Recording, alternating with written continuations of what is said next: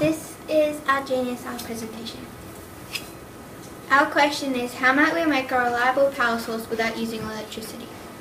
We chose this question because we thought that it would be very challenging for us and it might help people around the world. We learnt that making a power source is hard and that working in a team is easy so you can get all your work done. Problems along the way. Our problems along the way were not being able to find a reliable source for our information.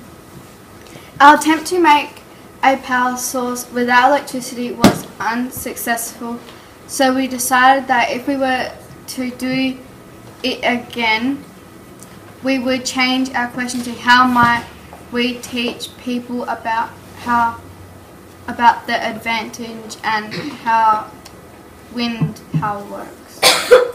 We tried charging a phone with a fork and sticky tape, but it decreased the amount of battery on the phone. Here's some links. Thank you for watching.